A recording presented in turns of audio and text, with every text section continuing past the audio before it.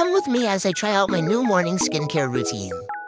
So I just got back from New York City, and as you can see, my skin did not enjoy the trip at all. So I had to get some heavy-duty supplies from Amazon. First up is Pharmacy Clean Bee Gentle Facial Cleanser. I would rate this a 10 out of 10. It was super gentle on my skin, lived up to its name.